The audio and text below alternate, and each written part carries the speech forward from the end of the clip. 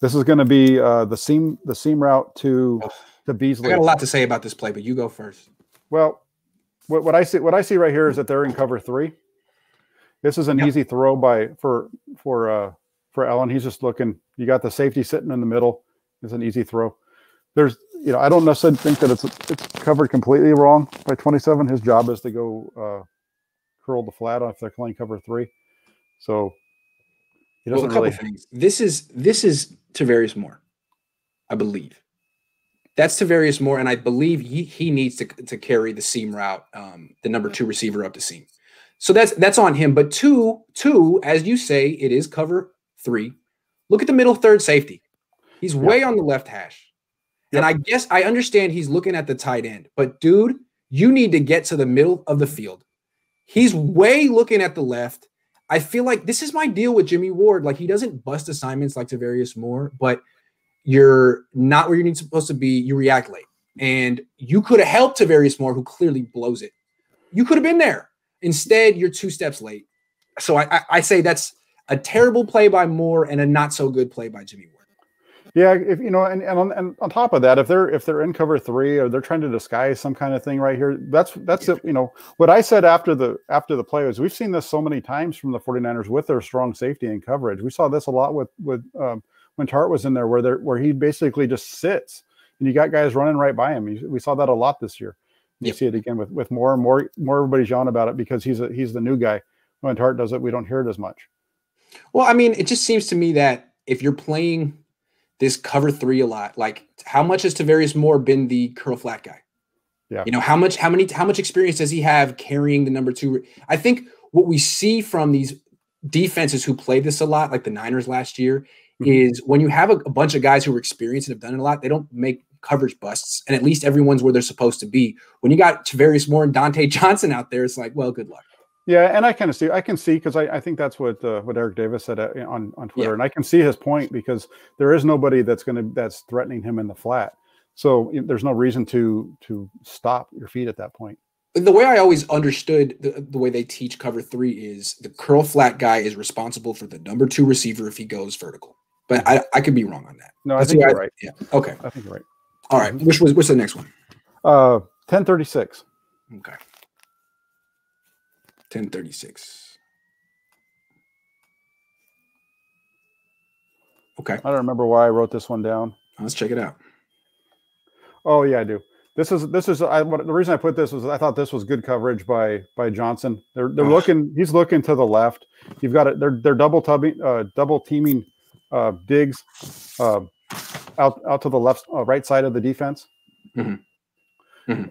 And then you've got and that's where he's looking. He's looking to go to Diggs or to the drag.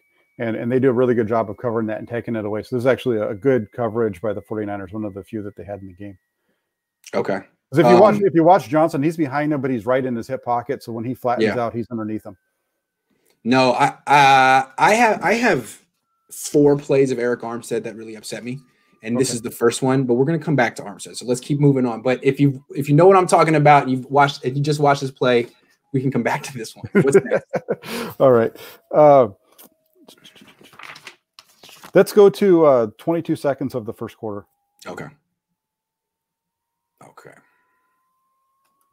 I got some plays for Armstead. I got some plays for Verrett. I got some plays for Sherman. And we'll do that later. Okay. Yeah, I got a couple. There'll be a couple Sherman ones for sure. Okay. And this is really all about Josh Allen on this one because you got. It looks like it's Moore is manned up. Well, they're in zone. It looks like, but Allen breaks down the coverage as he starts to scramble. And you get Beasley running all the way from the numbers on one side to the numbers on the other. That's just a really tough coverage for the secondary. Yeah, watch. Here's Beasley. He's going to run this. He's just going to go all the way around. That's really tough.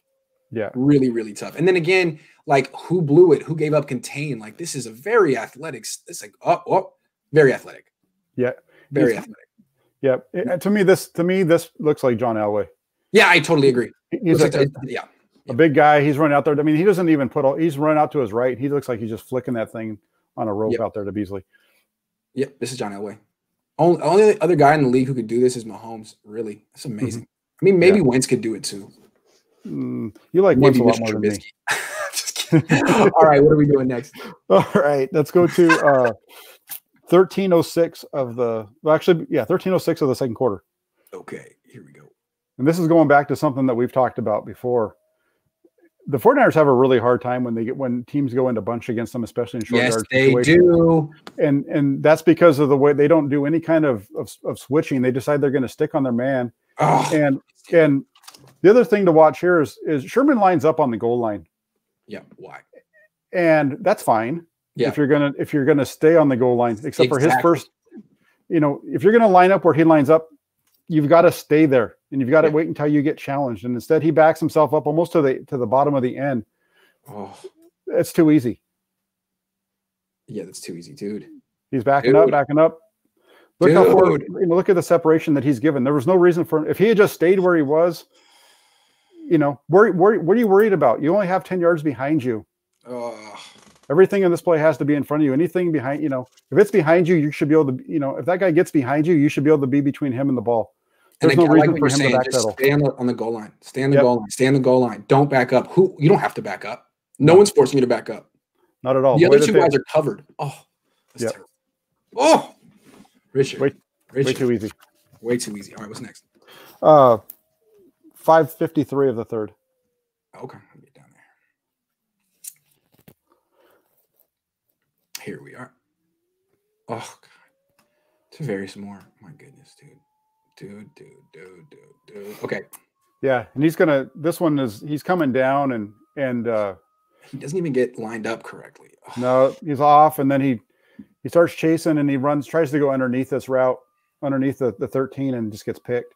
He needs to be taking that back over the top and trying to chase from that position with where he's lined up right here.